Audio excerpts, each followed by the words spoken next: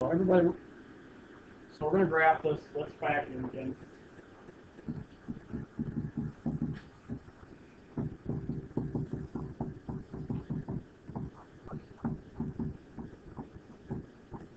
It makes 2x squared in the top. It's either 2 and 2. Yeah, it's 2 and 2 is the top one, the 4. I think it's going to be minus 2 plus 2. Oh, I suppose you could factor out 2, couldn't you? Yeah. I suppose you could have factored the 2 out. You guys are all right. I'm sorry. So then you factor the 2 out. There's a couple ways to do this. I suppose it would have been easier to factor the 2 out initially, but I bet we all come up with the same final product here. All right. And again, at this point, we want to find domain, which identifies the 2 vertical asymptotes in this case, the zeros, which are 2, and horizontal asymptotes, which are 1. Or no, the y-intercept, and then the horizontal asymptote. All right, so if I look here, I think this goes fairly quickly for us now. Domain is all reals, can't be -4 or 3, that makes the bottom 0. The zeros make the top 0, and those are not the same binomials in the numerator, the denominator is different. So -1 and 2 are the 2 zeros. And if I go back to the original blue function at the top of the board, I can easily find the y-intercept is positive 30. And this is going to take a sign table, guys, because this is a disaster. This has a ton of stuff happening.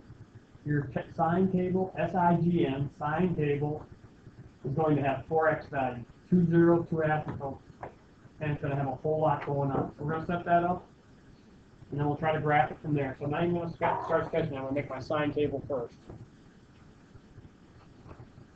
Pause the video and make the sign table. All right, your sign table is going to have to be built with both asymptotes and both zeros. So it's going to include all 4 of these values. That's your expression in order. It also has to include all 4 of these binomials. It doesn't have to include positive 2 because 2 is always positive. It doesn't affect the sign. All right, so I have built the sign table.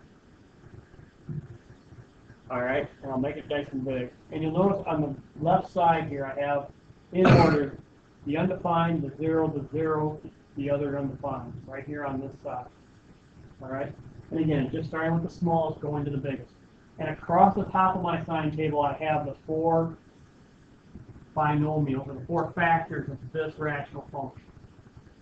All right, and then all I do is I consider values from here, from like -1,000. Negative this one, negative here, negative, 4 negatives make up positive when they're multiplied, because these are factors. These binomials are factors. And again, in between -4 and -1, I consider like -3. I get a negative, positive, negative. And again, if you do the math there, you get a negative, and so on and so forth. And I'm pretty confident in my answer. I'm real confident in my answer. It alternates signs. Okay. I'm going to use this sign table now to try to make my graph. So here we go.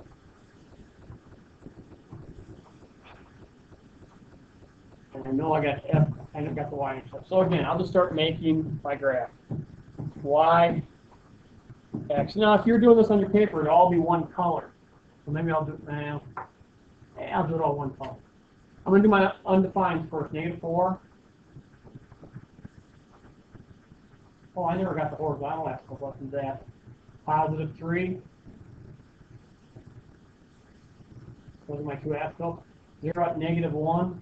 Big old dot at -1. 0 at 2.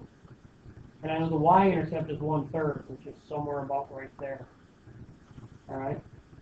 The horizontal asymptote this time is when I look at the f of x function. I'm going to look at the original blue function. If x gets very, very, very large, we don't care about the -4 or the -4. We don't even care about -2x and positive x.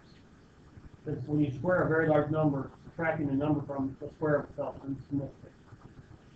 You get 2x squared over x squared, which is positive 2. And again, some notation for us people headed towards calculus. As you get very big, it goes to positive 2. So at 2, there's 1, 2, I have it dotted. All right, I'm going to use red to put in some signs. I know it's positive out here. All right, I know when I get on the other side negative 4, it is negative. I know on the other side of negative 1, it is positive. I know on the other side of 2, right in this little spot right here, it's negative next to the asymptote. And finally, it's positive. And again, this is the graph that gets a little weird. We're talking about this is no longer a reciprocal function shape. All right. Out here, because it's positive on both sides, it approaches the horizontal asymptote and the vertical, so it has to be this way. And likewise, you guys see how it's positive over here? It has to be like that. Have to approach those asymptotes. Just take practice. It's nothing you see right away. In the middle, it goes negative. 0 comes up. I don't know what it looks like. Don't care. It goes down. In the middle? No. No, because remember, around 0, where does the horizontal asymptote happen? When x gets very, very, very big. Not big around the origin. Truth is, I don't know in the middle, guys. I don't know if it looks like the black line I just did. I don't know if it goes up like this. I don't know what it looks like. I'm sketching the graph. The blue or the black, I am unsure of unless I get my graphing calculator, which we'll start using eventually. Now again, you want to talk something different about Juda versus other schools. Other schools will start graphing using your calculator much sooner than we do. In fact, some schools will calculate first. Problem is that's like, telling a kid to run before they can walk. All right? So, all right, we're going to save the quiz.